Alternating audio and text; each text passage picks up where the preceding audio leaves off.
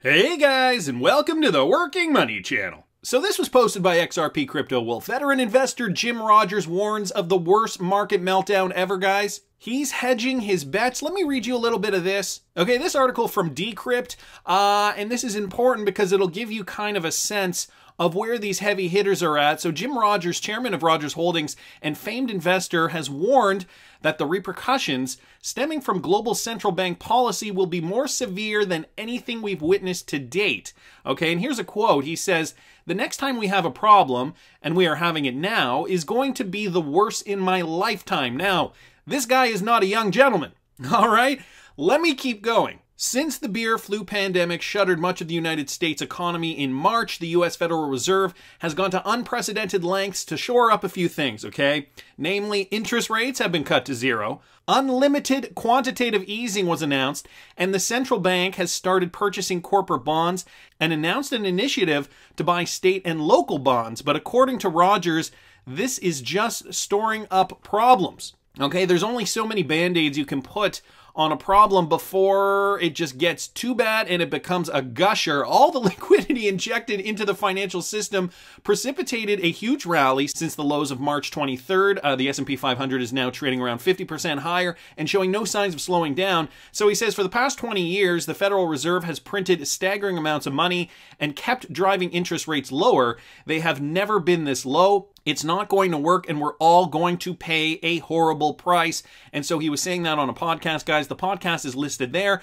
Just a little bit about Jim Rogers. He co-founded the Quantum Fund, aka QMCO, with George Soros back in the 70s. And in the past 40 years, he's become a legendary financial pundit with a wealth of experience to back his claims. So if he's rolling with George Soros, you know this guy isn't messing around. Here's another important quote, guys.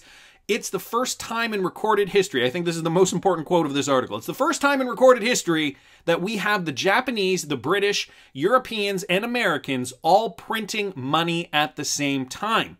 We have this artificial ocean of liquidity, which is making markets do well, but it's not doing much for the economy worldwide. When it ends, we will all pay a terrible price. And so down here, he says that he is hedging with precious metals. He's not interested in Bitcoin, just full disclosure, or cryptocurrencies. He thinks many of them are scams and thinks they could go to zero. But the reason I wanted to show you this article was just because of his sentiment towards the market, the way it's looking, and what we could expect. Now, I don't agree with his stance on cryptocurrencies because I do think, or rather I know, they are going to be an important hedge against the current market, and statistics have proven that. I'm going to show you guys that later on. I'm going to continue on with this, guys, posted by Michael at Val5Links. Chinese steelmakers are using blockchain to break dollar dependence. So countries that have relied on the dollar are now trying to find creative ways to break that dependence. And so Chinese firms could look to end their dollar dependence in international trade deals using blockchain technology, with the nation's steel industry looking to purchase raw materials in Chinese fiat, the RMB, rather than the American greenback. Per a report from China Economic Net, an increasing number of Chinese iron ore importers are turning to blockchain-powered cross-border platforms to conduct RMB trade deals, potentially doing away with the USD, the usual currency of choice in international trading. Now, this example here, using blockchain-powered cross-border platforms to do trade deals where they do not have to use the USD. That is not only exactly what Ripple is doing, but that is exactly where XRP comes into play, guys. So, XRP and Ripple, not named in this article, but because of all the partnerships they have worldwide, because of how they're positioned now, I think we are going to see a lot more of this take place. A new preponderance of blockchain-powered cross-border import and export platforms is allowing some of the world's biggest iron ore miners to sell the material, the chief component of steel, directly to Chinese firms without the need for the American dollar. Also, guys, there's the issue here of blockchain-powered integration with regards to the supply chain. So as we know, or maybe some of you guys know, maybe some of you don't know this, VeChain, that organization, does deal with supply chain management over the blockchain. So the VET token, a big part of that. Thought this was interesting, guys. I will link this article in the description if you want to read further.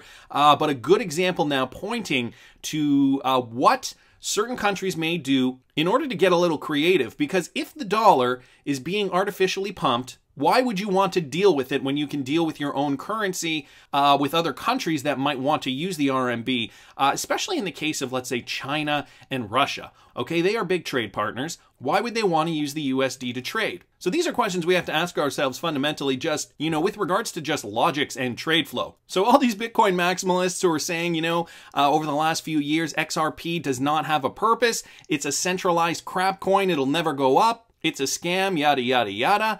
Guys, it does solve a problem, and therefore, in my opinion, I think it'll be useful for problems just like this. Trade deals between countries that are losing faith in the greenback in droves. So thanks so much, Michael, for posting that. Crypto market, guys, looking interesting right now. The market cap is at 384.4 billion. Bitcoin dominance down to 59%. Bitcoin trading at 12,286, up 3.45%. Ethereum trading at 431, up only 0.78%. And XRP trading at 0.313, up 3.37% in the last 24 hours. And Chainlink, although it had climbed in ranking to number 5, it is now down 11.86%. So, what comes up must go down. I'm sure a lot of you guys have had a great experience trading Link. Just be careful, because I think this FOMO pump is a bubble. I'm going to get to that later on in the video. Right now, I'm going to talk about this, though. Michael sent me this other tweet here. The Bank of England will take part in a key meeting tomorrow to discuss central bank digital currencies. So they're on target with their 2020 agenda. The Bank of England will take part in a key meeting tomorrow to discuss central bank digital currencies and their possible infrastructural designs, hosted by global central banking think tank, the official Monetary and Financial Institutions Forum on August 19th. The roundtable will involve the BOE's senior finance specialist, Simon Scorer, alongside delegates from the Swiss National Bank, ING Nederland, and the Hungarian National Bank. The CEO of enterprise-focused blockchain platform Cypherium, Sky Guo, will also join the discussion. The key focus of the meeting will be to tackle ways in which blockchain technology can benefit various models for CBDC. This includes the use of smart contracts with designs for programmable money and models for interoperable blockchain networks, both within and beyond national borders. Now, we know the Bank of England, the Central Bank of England, has deemed XRP not a security, at least with their laws over there, and that technology. So they're positive with XRP, they're positive with RippleNet. When they're talking about interoperable blockchain networks, to me that sounds like Ripple will likely be a central focus in this discussion. Guo said that as long as CBDCs remain in their early phases of conception, now is the time to debate the advantages and disadvantages of infrastructural ideas, especially related to how these instruments will interact and operate with each other. Each central bank delegate of BOE's Simon Scorer, Magyar Nemzeti Bank's Chief Digital Officer Anko Sambati, ING's blockchain team IT specialist Cees van Weech, and Swiss National Bank governing board members Thomas Moser will present their institution's findings from internal CBDC research. So the Bank of England gearing up to have a more meaningful discussion about CBDCs and how they will integrate within their system, and the importance of interoperability specifically for other countries, because we don't just do business within our own country. Of course, trade has been happening since the beginning of time, and since the channels for trade have become more vast over the centuries, it is inevitable that global trade will continue to occur, although most countries want to keep their own fiats, and what better way to conduct trade than through the blockchain with CBDCs and an interoperable system that is able to handle all the different currencies and provide the liquidity needed in order to conduct these transactions.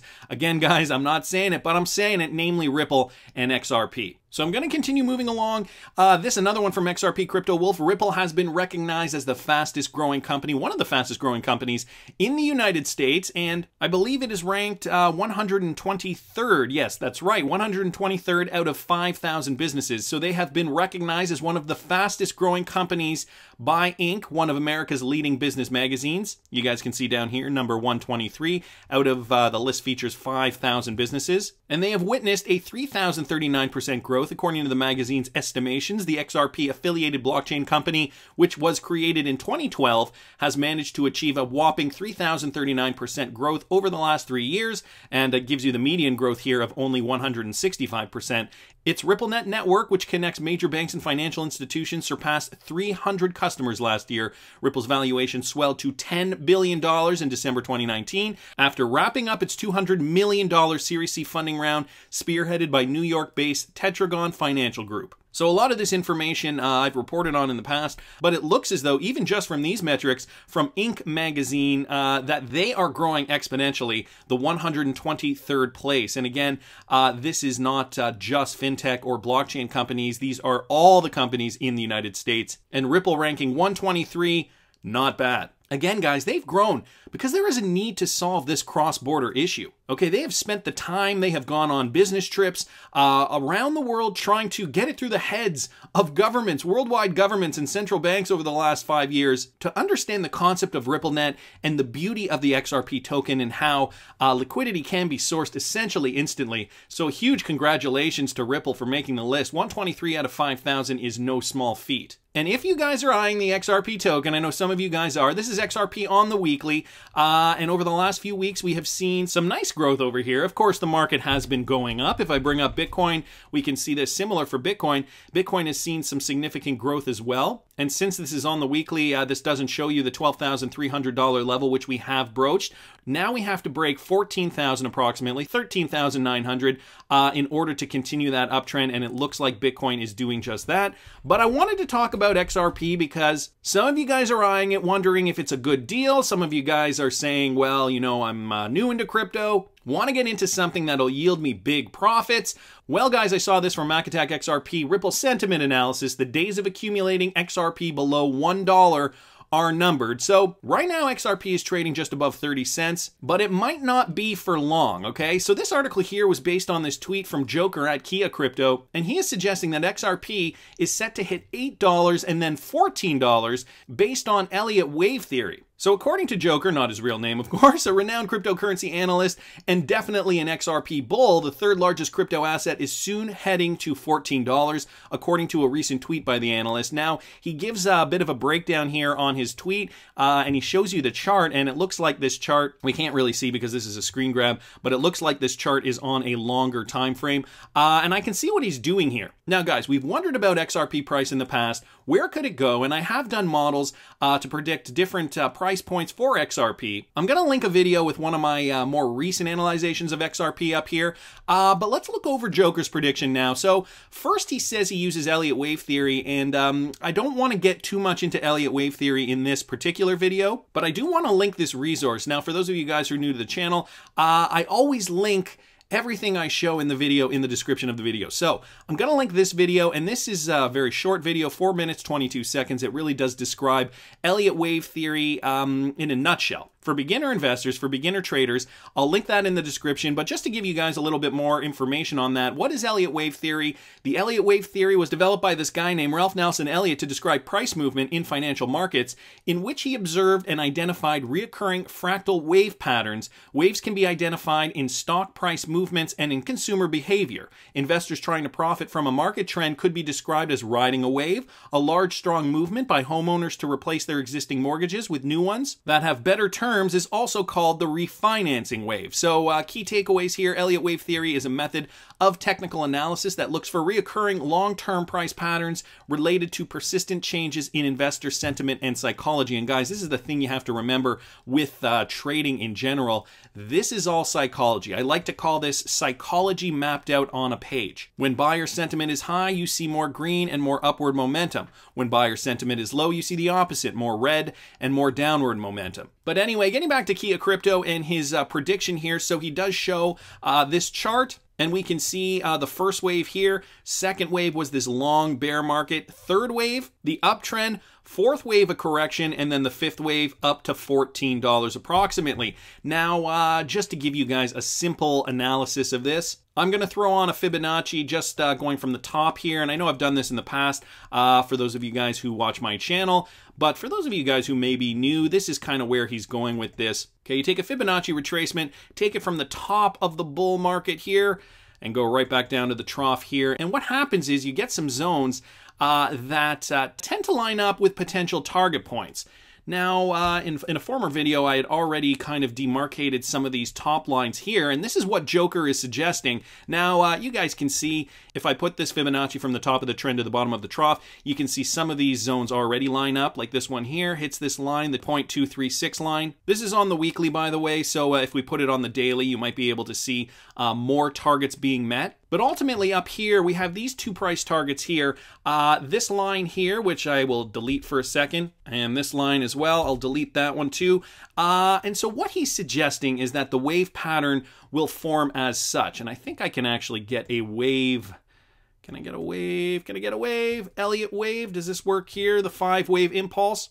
So we got wave 1 here. I don't know if you guys can see that if it's not thick enough. Wave 1 was the bull run back in 2017. And again, he's looking at these waves on the longer time frame. This is a weekly chart. So the second wave was coming down to the bear market, the bottom of the bear market here, or let's put it here. Now we're starting to see an uptrend, and what he's suggesting is this third wave will come up to about $8, which is roughly hitting this line here. Okay, I'm in the middle of the wave, so I can't show you something else right now, but let me do the fourth and then the fifth. The fourth line corrects a little bit, and then the fifth line will go all the way up, and that is going to be the shortest leg up here to about this top trend line here. So we've got the third wave hitting here, and then after the fifth wave, what he's suggesting is we could go up to this top line, which would be, in effect, roughly $14. It's about $13.57 to be precise. And this third wave here would bring us to $8.37 to be precise. So $8 and $13, those are the two, or rather $14.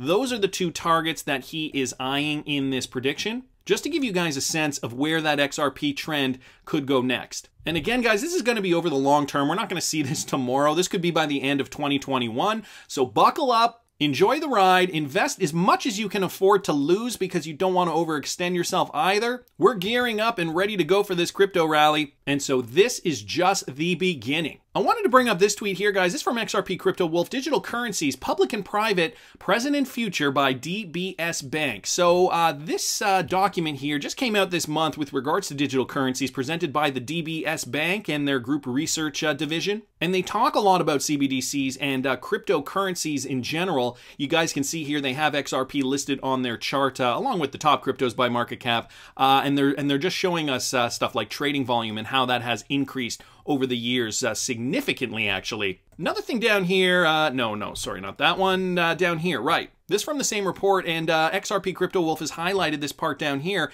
Together with its real-time payment system, the Federal Reserve is well placed to consolidate its position in the U.S. payment system, supplementing various private sector payment initiatives. The Fed is providing strong fraud detection, constant liquidity, and interoperability with private sector payment platforms, which will help standardize the system of digital payments nationwide. Now, to me, that sounds like they want to use RippleNet and eventually utilize XRP. We know, for example, that DBS Bank has partnered with Ripple. This from back in 2019. DBS Bank labels Ripple as the cheapest way to send cross-border payments. So sorry, is that partnership confirmed? I'm not sure if the partnership is confirmed, so I don't want to give you guys the wrong information. Let me know down in the comments if you know for sure. However, back a year ago, they did do a test here, and they labeled RippleNet the cheapest way to send cross-border payments, at least. So I saw this article, thought this was poignant to share with you guys, and now a year later, coming out with a report describing something that does sound a lot like RippleNet, and that will be using XRP because they do talk about the interoperability of the system. Not only that, they mention this term here, constant liquidity, which XRP has the ability to provide. So wanted to mention that. We've also got this, guys. This from Martin at Martin CP Volk on Twitter. South Korean banks to launch crypto services before the year is out. So more news here coming out of South Korea. And we know the United States has just recently announced that banks within the country can custody cryptos for their clients. And now multiple South Korean banks could launch crypto custody services by the end of 2020. And this represents a significant change of tone. The banking sector is now apparently warm to cryptocurrencies in South Korea. So here's a quote. I know that multiple commercial banks plan to launch crypto custodial services before the end of the year. Although there are differences in schedules, other banks will launch services before March 2021 at the latest. So they're looking to aim by the end of 2020 and hopefully latest by March 2021, so by first quarter of 2021. Great news there coming out of South Korea because this is just great for the entire crypto community worldwide. More institutional adoption throughout more countries is going to boost the price up, and this number up here will look very, very small today in comparison to what it will be, in my opinion, 12 months from now when we get real money pumping into the market. I think in the last crypto bull run, well, I know in the last crypto bull run, we hit over 800 billion. And so reaching, I think, a $1 trillion crypto market cap is not unlikely, to be honest. I think that is quite doable. I think we can hit that in the next 12 months if this bull run continues to move. I want to keep moving along here, guys. I got a lot today. XRP as bridge currency accounts for more than 1/5 of all transactions on RippleNet. So this brought up by Ashish Burla, Ripple's SVP of products, and he says that the on-demand liquidity portion, this is the company's solution for conducting frictionless cross-border payments, is responsible for more than 20% of the total RippleNet volume. This serves as a testament to Burla's claim that blockchain is not just a promising technology, but it actually is being used. And you guys can see here ODL over the last several quarters of 2019 and into 2020. We're seeing growth there on the XRPL. Dozens of Ripple partners use XRP. So this article just goes on giving us some more information about that, outlining just some bullet points of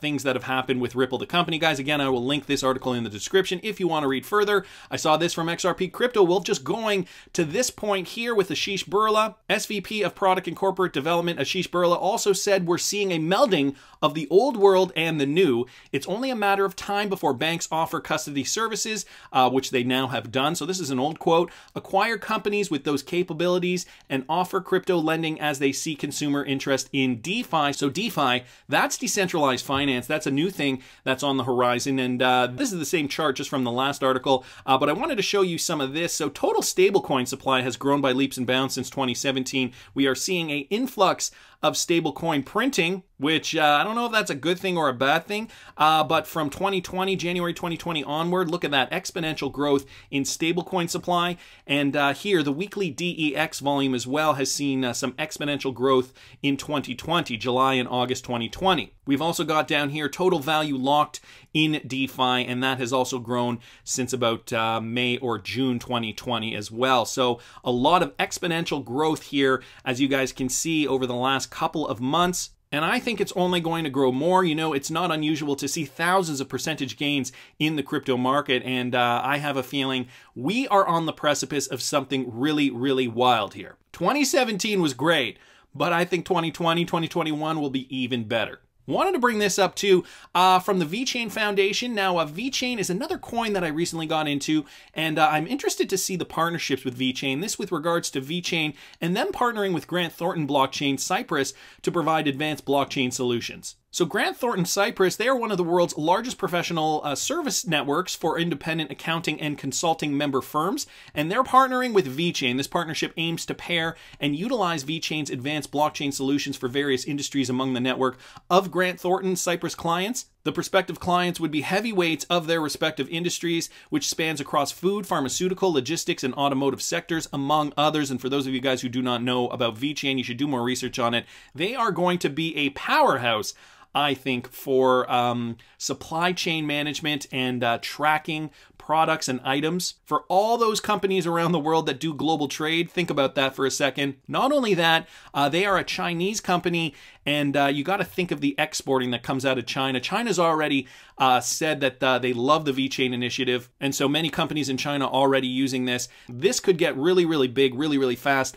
Bridging trust using blockchain technology. So in September 2018, Grant Thornton Cypress grew its technology services with the launch of a new blockchain service line. This blockchain department was initiated in collaboration with Grant Thornton's network with presence in over 135 countries. Just going to go down here. This partnership now opens the door to thousands of companies to adopt blockchain, including PwC and DNVGL. VeChain has established partnerships with many leading enterprises across various industries and continuous improvements and adoption of its one-stop data BaaS platform, VeChain Toolchain. So, VeChain, guys, another very, very interesting project if you want to get into something that I think has a very, very high potential of doing well. This is the VeChain chart on the weekly.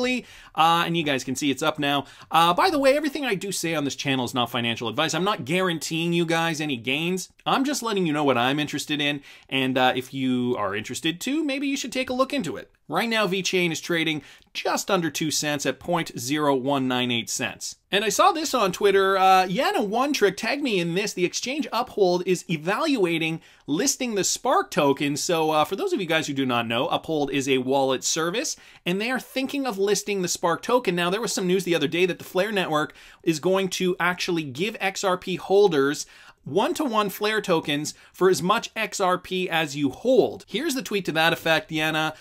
Screen grab this, and it has to do with the Flare network, guys. I did a video on the Flare network. I'll list it up here for those of you guys who haven't seen it. But down here, number 4, we will announce all exchanges that intend to pass on the Spark token to their clients, and Uphold saying our team is evaluating and we hope to have an update soon. So Uphold potentially will indeed provide Flare tokens for XRP holders. So again, guys, if you have 100,000 XRP, that means you will get 100,000 Flare tokens just for holding XRP. So I thought that was interesting. You know, the more tokens you hold, the more possibilities there are. And of course, we can't all be holding everything. You know, we don't have unlimited money. And when we do find something great, we want to hang on to it. I feel like it's a psychological problem. Not problem. I'm going to call it a psychological mistake in some ways to keep hodling when you know this thing just can't keep going up forever. I remember people back in the 2017 bull run when they saw their XRP going to $2 and $3 thinking to themselves, well, if Bitcoin can go to 20,000, why can't XRP go to 1,000 even? Well, 2017 just wasn't the time for XRP. But I think what's going on with Link today is similar in some ways. Now, I saw this from Crypto Whale, and he posts a thread on the Chainlink bubble. That's right, guys, the Chainlink bubble. This thing isn't going up forever. We can already see it now. Chainlink was down 11.86% in the last 24 hours, and some of you guys may have done well on Chainlink, but I'm going to go through this just to give you guys a sense of maybe a dose of reality in some ways if you're new to the space. You know, I'm not trying to be pessimistic on Link. I think if you guys made profits, that's really, really good. Full disclosure, I did not invest in Link. I only invest in coins that I know enough about. So I wanted to read you this. For months, we've watched Link grow exponentially. Its price has shot well beyond its intrinsic value through DeFi hype and greed. This thread will touch on some points I think all holders should read before falling victim to the bubble. So again, guys, this from Crypto Whale on Twitter. If you're not following him, I suggest you follow him. He posts some really good stuff. First, let's discuss how bubbles are formed. A bubble is where investors buy an asset, not for its fundamental value, but because they plan to resell at a higher price to the next investor. And so we can see this graph here just describing optimism, excitement, thrill, euphoria. And then when the trend goes down, we start experiencing feelings of denial, fear, desperation. Right at the bottom down here, it's despondency and depression. And then as we're seeing that price move up, hope, relief, and optimism again, lining up with optimism over here. So some great resources here for new traders. He goes on to say, I'm going to go over several aspects that take place during bubbles and are present in Chainlink, along with many other DeFi projects. So number 1, extrapolation is projecting past data into the future on the same basis. If prices have risen X rate in the past, prices will continue to rise at X rate forever. Now, it's interesting he says this because prices and trends do tend to repeat themselves, but not forever. And I think that is the key point here. Extrapolation causes investors to overbid risky assets in an attempt to capture the same return rates. Number 2, herding is an aspect of behavioral finance. It is the tendency humans have to do what the rest of the herd is doing, even if as an individual, they know they are doing it irrationally. The dot-com boom was another example of herding. Number 3, celebrities begin shilling projects. And then he talks a little bit about celebrities talking about coins. This guy here, Dave Portnoy, waited until Link pumped about 40,000% before telling his 2 million followers to buy. So that can get a little dangerous, guys. For the mania phase, media shouts far and wide. Average investors catch wind that something big is happening and they want in. The price starts to go up. And inexperienced investors think it'll keep going up forever. Your parents are now listening to the band. He's using that as an example of it's not cool anymore, guys. Get out while the party is still good. And this just another graph similar to the one up here showing the phases of psychology. And again, guys, I will link this in the description if you want to. If I'm going over this too quickly, if you want to read these charts in a little more detail. But I think he's got a point here. So complete denial. This is seen by most Link holders. They will refuse to sell because holding in the past was successful. We remember vividly what happened to the same people who did that during the 2017 ICO bubble. Stuck bag holding forever. Number 6, no exit strategy. If you're trading, it's extremely important that you have an entry and exit strategy. I've noticed with bubbles, no one has a realistic exit strategy. They keep waiting for it to rise, then will eventually sell when it's plummeting. So guys, this can get pretty scary, especially if you don't have an exit strategy. I did a video recently, back a couple of months ago, where I gave you guys this resource here. It's basically just an Excel spreadsheet, and if you plug in the values here, it will fill out these columns, and it'll give you a bit of a framework to plan your strategy appropriately. So if you wanted to cash out 20% or 40% or 55% or 75% of your cryptocurrencies, for example, let's say you have 1.5 Bitcoin, it pops in the number here, and it gives you guys all the values. So let's say you had 100,000 XRP or 500,000 VeChain, and let's say you also had I don't know, 120 BNB coin. What it'll do is it'll automatically put in the values here. So let's say you wanted to cash out 55% of your crypto. That means that you would cash out 0.825 of your Bitcoin, 55,000 XRP, 275,000 VET, and 66 BNB. And this would be the profit you would take for a total amount of $648,450. Now I've given them targets, and you can change these targets as well to whatever you want. I've made them quite conservative. Bitcoin at 100,000, but you can change that to 150,000 per BTC. I've only put XRP at $5, but some people might think it'll go to $10. VeChain, so on and so forth. Anyways, guys, I talk more in depth about having a plan. Again, I will link this video up here, and in the description of this video, you can find this resource. Wanted to get back to this though. So that was number 6, have an exit strategy. Number 7, marketing. Investors eager to pump their bags will often exaggerate things. With Link, they often brag about dozens of partnerships. Google partnership turned out to be fake, nothing more than a tutorial. Most projects they are partnered with are DeFi scams. Coin supply concentration, considering 70% of the coin supply is held by 9 whales, it's likely they will begin dumping on investors once they're ready to take profits. You don't want to be buying holding during this. It happened to most other coins in the past. He finishes this off by saying, I hope this thread could explain my rationale as to why I think Chainlink is in a bubble. We will see within a few months whether I was right or not. Predicting the top is almost impossible, but we know how it will end. Once the hype subsides, panic will take over. Again, guys, refer to those charts if you are new to this, and I link everything in the description for ease of use to help you guys find that. And again, this is just another reason why you should invest in projects that matter. Invest in reputable cryptocurrencies that you know can solve problems, because those are the ones that are going to have staying power, that'll hold the most value. Anyways, that's just my opinion, but I want to hear what you guys think. Please subscribe to the channel if you haven't already. Like the video if you like the content I'm providing. I always love hearing your comments. See you in the next one, guys.